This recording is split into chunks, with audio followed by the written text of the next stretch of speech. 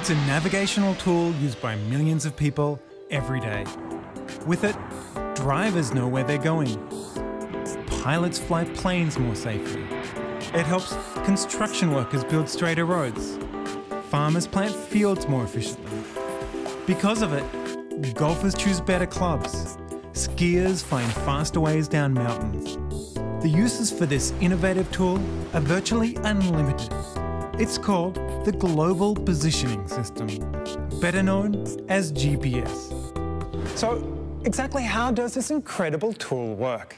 So imagine you're on a field and you wanted to triangulate where you were because you know the positions of things in the distance that you can see. By measuring the direction to one object and another object, you can figure out where you would have to be in the field.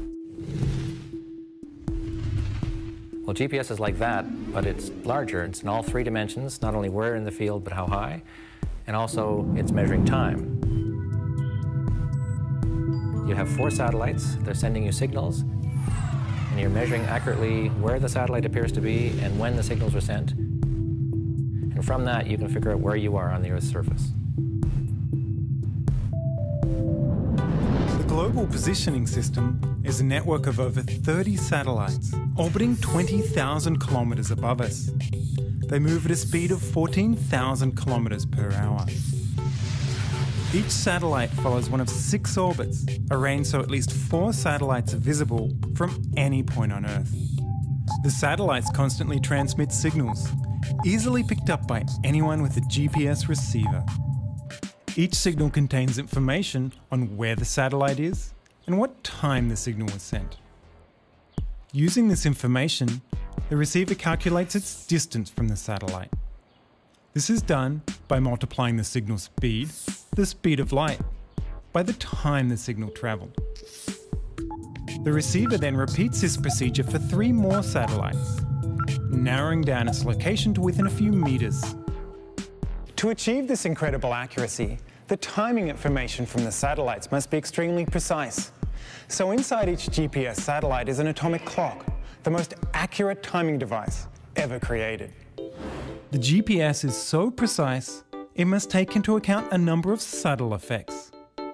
Some of these are predicted by Einstein's theory of relativity, an idea that revolutionized our understanding of the universe. This theory includes special relativity and general relativity. Special relativity is a theory of space, time, and motion. Key to it is the fact that motion alters time.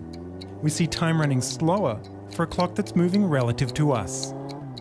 Satellite-based GPS clocks are moving past us at 14,000 kilometers per hour.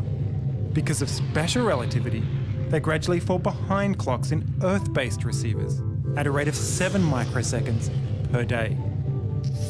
After Einstein formulated the theory of special relativity, he went further ahead and he proposed his theory of general relativity, which is not only a theory of space-time, but it's a gravitation theory.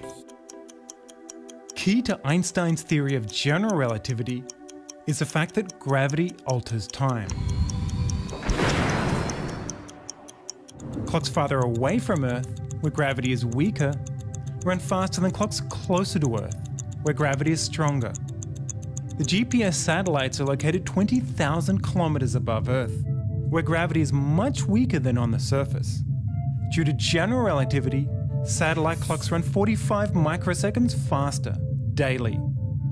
When we combine the effects of special and general relativity, satellite clocks run 38 microseconds fast every day. This may not seem like much, but if uncorrected, all GPS measurements would be off by 11 kilometers daily. The effects of relativity on Earth are normally 1 part in 10 billion, and so that's an incredibly small effect, and you're used to thinking you can forget it for most things. But when you're relying on how far light travels in a particular amount of time, if you're wrong by even microseconds, then the distances that you're getting wrong are that much larger. To correct this error, engineers adjusted the atomic clocks inside the satellites, so on Earth they ran slow by 38 microseconds per day. This compensated for the effects of relativity and meant that, once in orbit, the clocks ran accurately. giving us the powerful tool we have today. So, as you see, what began as an abstract theory over 100 years ago is now used in everyday technology. Every time you use GPS, you're using relativity. Whether you're heading out to meet friends, trying to find the nearest movie theatre, or looking for a restaurant in another country, you'll always know where to go using GPS.